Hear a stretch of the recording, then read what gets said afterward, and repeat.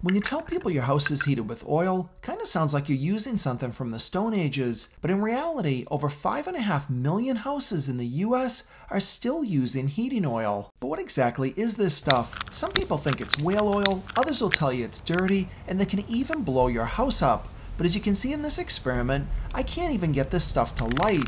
So how exactly can this oil heat a house? Well, in this video, I'm going to show you how that process works and share 3 things about this oil that'll really blow your mind, including that it might be one of the safest fuels you can use in your home. One of the main reasons oil is still popular is that you can get it delivered anywhere. You don't have to have any type of pipeline in your town. A truck will deliver it to your house. They put it into a tank or multiple tanks like this in your basement, and for many people that single delivery can provide enough heat for them for an entire year. Oil alone can't provide any heat, so how do we turn it into something we can use? Well, that's done by connecting those tanks into this thing called an oil burner. Every oil burner has a pump on the side like this, and that moves the oil into the burner. To get inside, I've got to remove this fuel line, and then I can undo these screws so that I can flip this lid that's actually called an igniter. And here's that part that's doing all the work that most people have never seen before. This is called the nozzle assembly.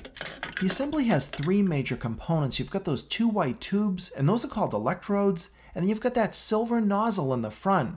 Now that nozzle is in fact a spray nozzle, and that's part of what makes this process work. Nozzles are a wearable item, and they're meant to usually be replaced once a year.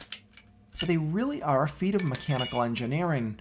On the bottom, you've got this brass bit, and it's actually called sintered brass because those little brass particles you see act as a filter, so if there's any kind of big debris, it won't be able to clog the tip. That hole is machined to an exact tolerance, and it's set to a certain specification for your oil heating system. And when the oil comes into that nozzle, the pressure is increased to about 140 psi.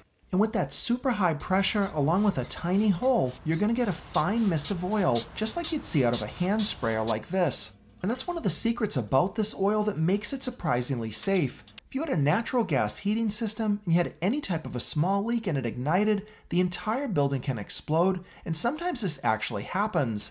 But heating oil alone isn't really explosive, and as you saw, putting that lighter into it didn't do anything.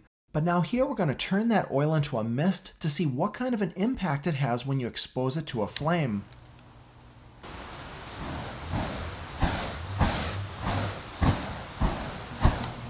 And you'll notice when I pour this small amount of the remaining oil into the dish, the oil will start to burn. Now the reason this is happening is because that dish is red hot, but when it's exposed to a ton of heat, or you turn it into a mist, it's going to be a lot more flammable. So how do we light it on fire inside your heating system? Well, that's done by putting a spark across those 2 electrodes. Notice there's no wires that connect to the electrodes.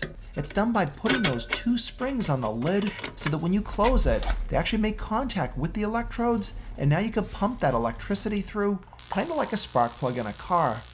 Now the igniter inside your heating system is a lot bigger than the one in your car. You can see if I jump these terminals with a screwdriver, that spark is huge. This thing needs to put out enough spark to ignite that mist of oil so that you can have a flame inside your heating system. And now that you know how the process works, let's see it in action. Now most boilers and furnaces are going to have some type of a window so you can actually peek at the flames while the thing is running.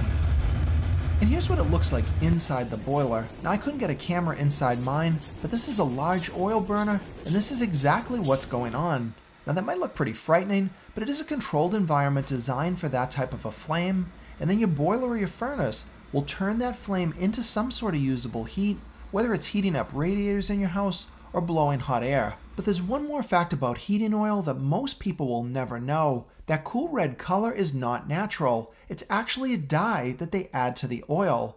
Why would you put a dye in an oil that you're really never gonna see?